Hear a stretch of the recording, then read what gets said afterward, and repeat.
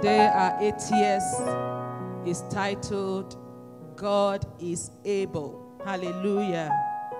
God is able. Is the able God. Reliable, dependable, unsearchable. Is the able God. Tell somebody, God is able. Yes, so we're going to be reading, taking our text from Ephesians chapter 3 and in verse 20. You know, when I was meditating on the topic, I was like, who am I to even speak about the ability of God? This God is just too great, too powerful. What can I say about his ability, about his power? I can only, just scratch a little of it. God is the all-powerful God. Ephesians 3 verse 20. Now to him who is able. Somebody say, he is able. Now to him who is able to do far more abundantly than all that we ask or think, according to the power that works within us. To him be the glory in church and in Christ Jesus throughout all generations, forever and ever. He is able to do far, far, far more abundantly, exceedingly, beyond what you can ever ask or imagine. That is, there is nothing that is too big. There is nothing that is intimidating. No matter how big your thoughts are or your request is, it doesn't intimidate God because he's able to handle everything. In fact, he's more than able. In fact, he's exceedingly, abundantly above anything that threatens you, that troubles you, that stands as an opposition. This God is a God that is full of might, is full of power. So when we talk about God is able, we are talking about his power. We are talking about his dunamis. We are talking about his dynamic power that is able to produce change. His dynamic power that is able to bring results. That is what we are dealing with today. Let's go further into the Bible and see more about the power of this God. Let's go to the book of Psalm 24. Psalm 24. This is a class. If you find it before me, you can please read. Psalm 24, verse 8. Okay, I'm just going to read it from verse 7. It says, lift up your heads, O ye gates, and be lifted up, ye ancient doors, that the King of glory may come in. And who is this King of glory? The Lord strong and mighty, the Lord mighty in battle, the Lord strong and mighty, the Lord mighty in battle. He is the able God. He is the King of glory. Who is this King of glory? The Lord of hosts. He is the King of glory. Let's travel further to Psalm 62. We're just studying the Bible, seeing how powerful, how dynamic our God is. Psalm 62, verse 11. Scripture says, once God has spoken, twice have I heard this, that power belongs to God. Power belongs to God. Glory, grace, power belongs to him. His power is unlimited. Is unlimited. Psalm 147. We're going to read verse 5. Psalm 147, verse 5. Great is our Lord and abundant in power. That's what we're talking about today. Great is our God. He is what? Abundant is in power. His understanding is beyond measure. Immeasurable, great and abundant, plentiful in power. Hallelujah. Let's see the book of Jeremiah, chapter 32, verse 27. If you find it again before me, you can read Jeremiah 32, verse 27.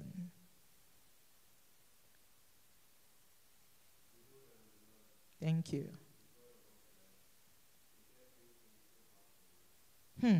Imagine that. That's the question God was asking Jeremiah. He said, the word of the Lord came to Jeremiah. Behold, I am the Lord, the God of all flesh. Is anything too hard for me? The same question is coming to you and to me this morning. Behold, I am the God of all flesh. Is there anything, any situation, any mountain, anything too hard for me to do? God is the source of all power, both in the physical and in the spiritual realm. And you know the spiritual realm, in fact, the amount of power, the amount of operations that go on there is beyond, human comprehension. But God controls power, both in the physical and the spiritual realm. He is called the omnipotent one. He possesses infinite, complete, and perfect power. We have people in the world that are powerful. We have men of strength. We have men that really have might. But no matter how powerful a man is, he is still what? Limited. He is still limited. He gets weary at times. He gets tired at some point. He gets weak at some point. But we serve a God who has unlimited ability and is able to do anything and is able to do everything that he wills. Look at the book of Isaiah chapter 40. Isaiah chapter 40. Isaiah chapter 40, we're going to see in verse 28. Men in their best form, in their greatest form, they are still limited. But we have a God who is unlimited. Scripture says, have you not known? Have you not heard? That the Lord is the everlasting God, the creator of the ends of the earth. He does not faint. He does not grow weary. He does not get tired. He does not get weak. He does not faint. He does not grow weary. His power is unsearchable. His understanding is unsearchable. And now he gives power to those that are faint. He gives strength. He gives might. He gives strength to those that are weary. And when he introduced himself to Abraham, he says, I am God Almighty. I am not just mighty. I am what? Almighty. So that shows the power, the ability of this God that we serve. How can we see, the power of this God? We can see it in his creation. We can see it in the entire universe. Just taking a look at the things he created around us, you see the demonstration of his ability.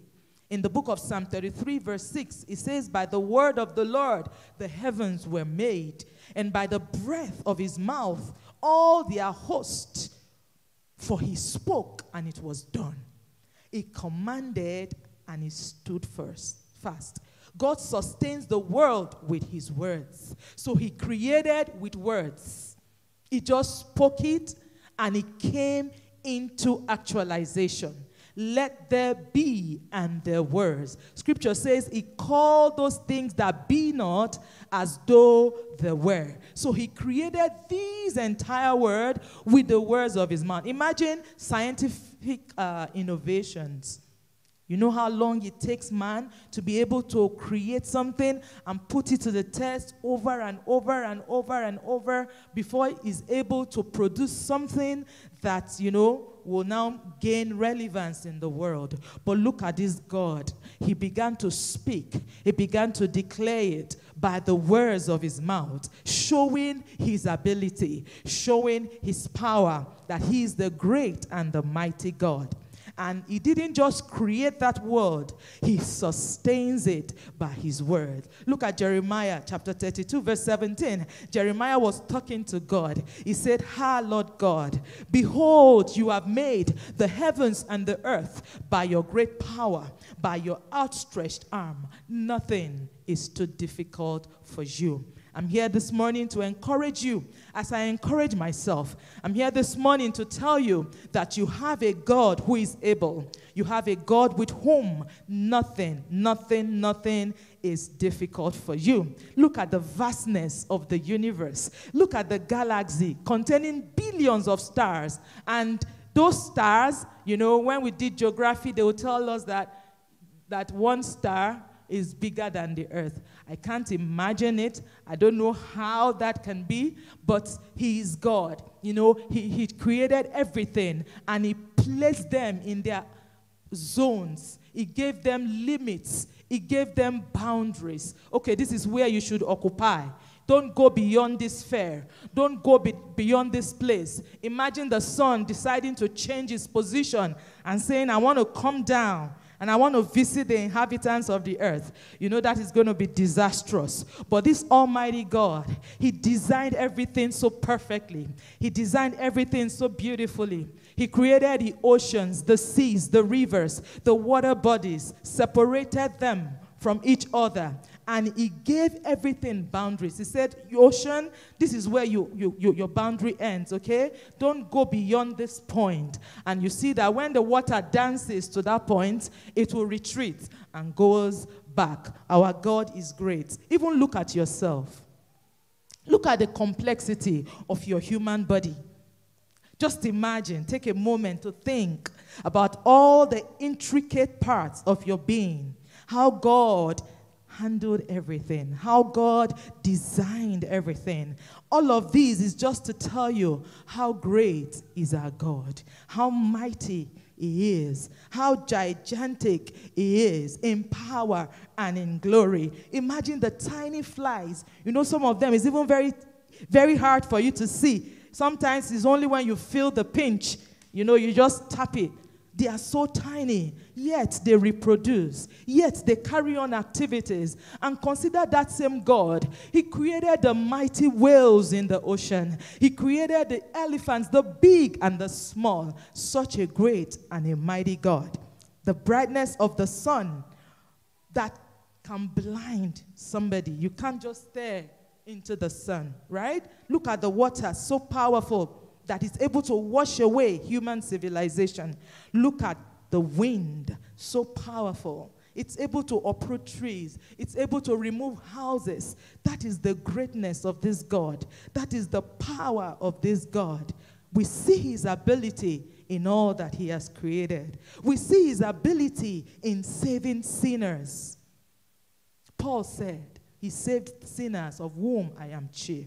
Look at a man like Paul. If God could win him, if God could change him in just a moment, with just an encounter, that God is a great God. We have heard testimonies of people so lost in evil, in cultism, in negative things. They were so bad. They were so terrible. But God transformed them. God turned them into a new man. I want to tell you, wherever you're hearing me from, that God is able. Are you dwelling in sin? Are you sinking? God is able to bring you out. God is able to give you a brand new start. God is able to give you a brand new life. We see God's ability in judging his enemies. And interestingly, this is our month where we are dealing with the enemies of our performance. If you read through the scripture, you read through the Bible, you see God rising up in power, rising up in glory to defeat the enemies of his people. Look at the case of Pharaoh. Let me just mention a few. Pharaoh and the children of Israel. Last week Apostle was telling us that, when the Red Sea closed up together, the people of Pharaoh and his chariots, they were already going into the sea. And when they saw that the sea was closing up very, very quickly, they tried to retreat. They tried to turn back, but the Lord swept them. It was like God pulling them. Hey, where are you going to? Come back into that ocean. So that is the great and the mighty power of God, just to deliver his children. Look at David and Goliath, just little David came in the name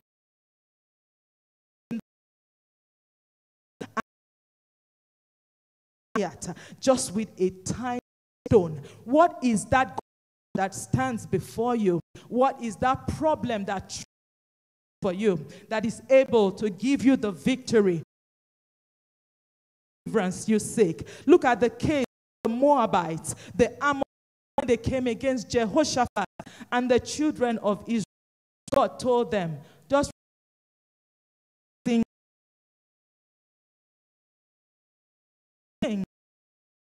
praise me. They began to God sent an ambush against the enemies. And I love the way the Bible put it. The Bible said they helped to destroy one another. So the enemies turned against themselves through the power and the might of the Almighty, the one who is the strong and the terrible one, the one who never retrieves in battle. He rose up and he began to fight. He turned the enemies against themselves. Look at the ark of God that was taken to the place where Dagon was. Dagon, the god, the lifeless god, was there. And the ark of God was taken captive and brought before Dagon. And God said, I am the Almighty. I cannot stand before a lifeless God. Never. Dagon is coming down. And when Dagon came down, the people came back. They brought him up the next morning. And God said, hey, these people do not know me. I am the God that is full of power. I am the God that is full of might. He said, my right hand is become strong in power. My right hand is able to save and save to the uttermost. And he brought down Dagon a second time. They came back and they said, our God, no, you cannot be down. They brought him up again. And this time God said, what do you mean? That's an insult to me. And God began to shatter Dagon from head, and his legs and his arms. Everything went into different places, was broken into pieces. And the people say, hey, what we have here is something mighty and terrible. Even though it was just a box, even though it was just a representation, God said, I am the God of all flesh. Is there anything too hard for me? Look at Nebuchadnezzar. In all of his pride, God decided to humble him. God decided to bring him down. Look at Elijah and the prophets of Baal. Elijah said, let the God that answers by fire be God indeed. And the God that answers by fire proved himself. How many can I mention? How many can I talk about? The Bible is full of examples. And even in our present times, even in our present days, enemies of the children of God are brought under captivity by the power of the Almighty. I'm here this morning to announce to you, what is that challenge facing you? What is that mountain intimidating you? What is that problem that is causing you tears? What is that challenge that is causing pain in your heart? I tell you, your God is strong and mighty. Your God is the Almighty One. His power is available today, and every enemy of your performance will be brought down in the name of Jesus. God's power is seen when we are not able to help ourselves. When we come to our wit's end, God steps in and takes over the battle. When we get to the point and we say, God, I'm growing weary. My strength, my ability is not able to take me. Lord, the situation is too tough. Lord, it appears the enemies are becoming stronger than me. God said, no, I am here, my daughter. I am here, my son. I'm standing by you. I am the Olugbeja. You know what Olugbeja is? He said, I am your defender. I will not let you down. I will not let you fall. Look at Abraham and Sarah. How come God intervened at a point where everybody thought it was over for them. At a time where everybody thought it was impossible, even Abraham had to help God at some point when he saw that, is this going to ever be? But God still proved himself as the great and mighty God. He directed Moses and the Israelites through a path where they will face the Red Sea. Maybe he should have taken them through another path. Why do they have to face the Red Sea? And then the enemies are just behind them. And they were right at the middle saying, oh my God, this is the end of it all. He wanted to show his power. He wanted to show his ability. You know, this God we serve likes to show off. He likes to show himself. He likes to prove that I am God and I am able to handle it. He said, Moses, why are these people crying to me? Come on, move forward. You people don't know who I am. I am the great and the terrible one. Look at Elisha when he was surrounded by the king of Aram, horses and chariots. They came to take him captive. And his servant was terrified. His servant was like, oh my God, master, see what's surrounding us. And God said, open his eyes, O Lord. Let him see that they that are with us are greater than they that are with them. Look at the Virgin Mary. When God said, you're going to have a child. And he said, I know not a man. How is this going to be? How is this going to be? She was puzzled. She asked questions. But the Almighty God intervened. Look at Elizabeth. Look at Hannah. Stories are there in the Bible and even in our present times of mighty and great things that God has done when human beings gave up, when people thought it was over, when people said, this is death all over me. And God said, no, you're not dying, you're living. I'm going to stand in and I'm going to work for your good. God is able. Can you turn to your neighbor? Say, God is able. What are some things Scripture tells us he's able to do? I'm going to rush through it because of time. He's able to save us completely. Save to the uttermost. Save to the uttermost.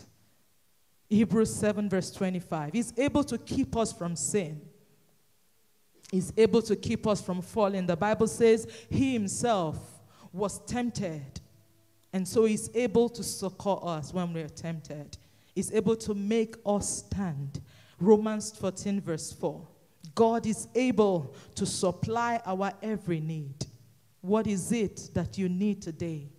Your God is able. My God is able. This same God is able to heal our diseases. What is that sickness that faces you? Matthew 9 verse 28.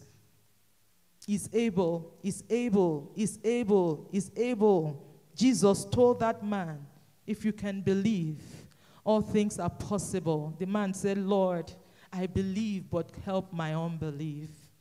Help my unbelief. And Jesus intervened. Jesus stepped in.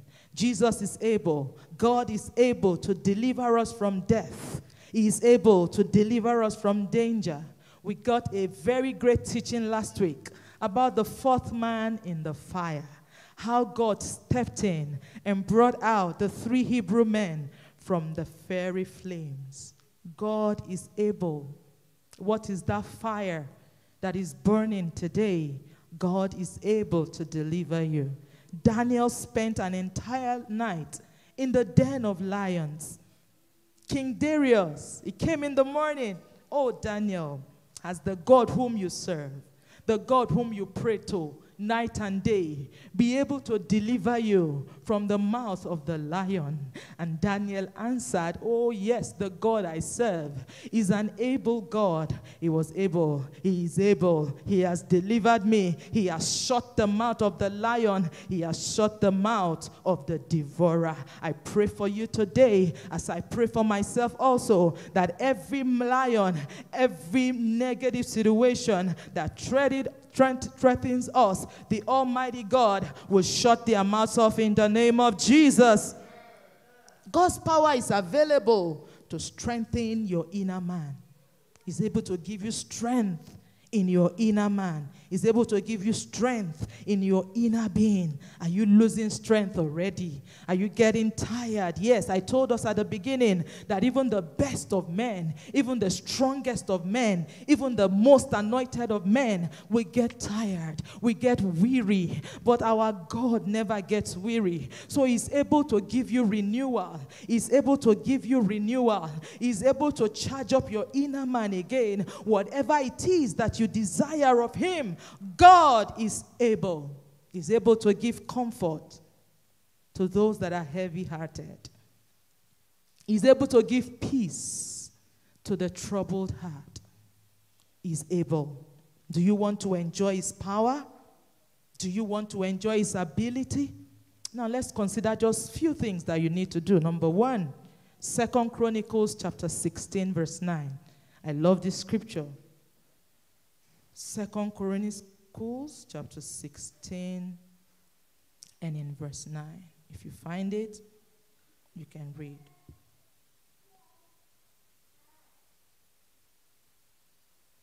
Okay, I found it. Say, for the eyes of the Lord run to and fro throughout the whole earth to give strong support to those whose heart is blameless. Wow. Strong support. Let me read it from King James Version.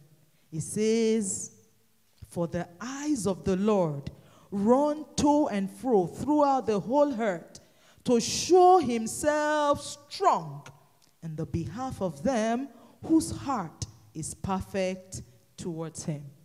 So it's not just the devil that is moving to and fro. The eyes of our God.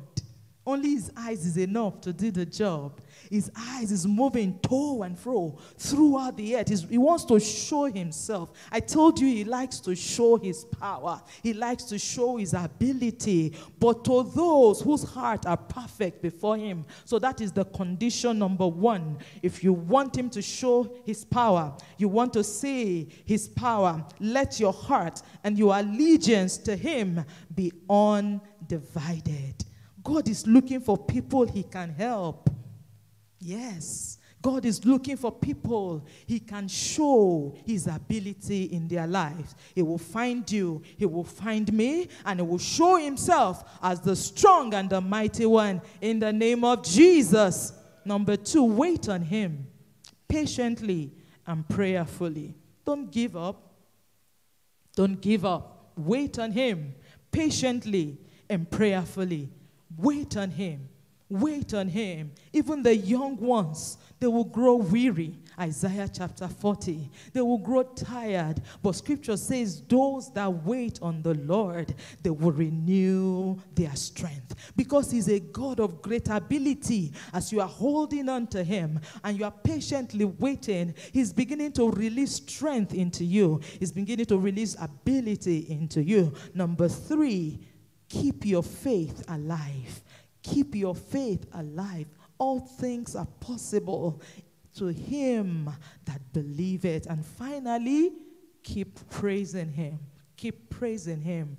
Do not lose your joy.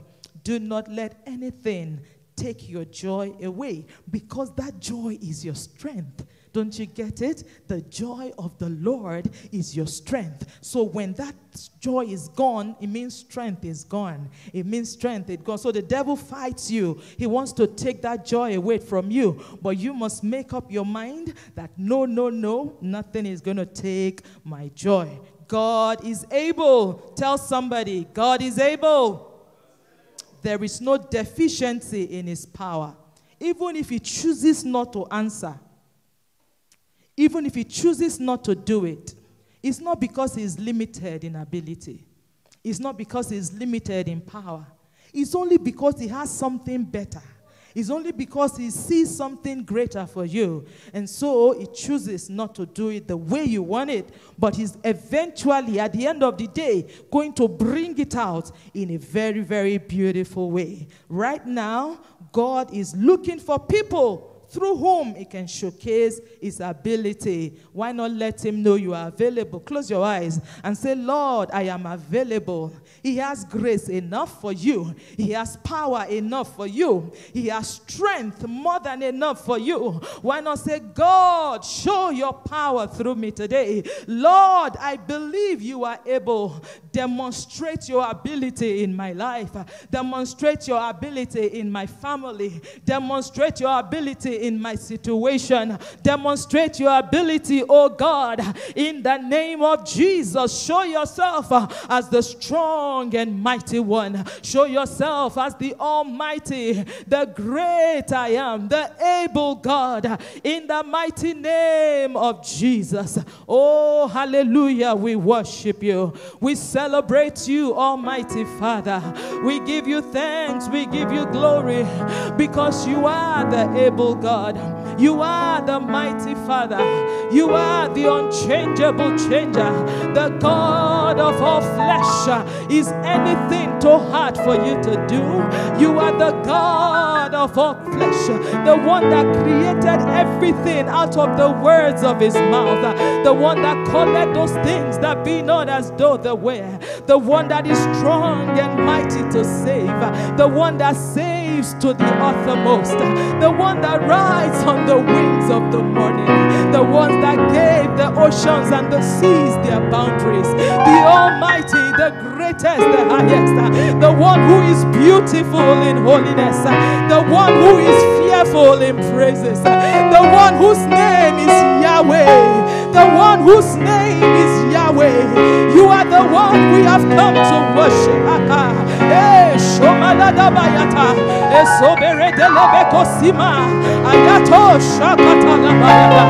Rise to your feet this morning. Rise to your feet and celebrate your God.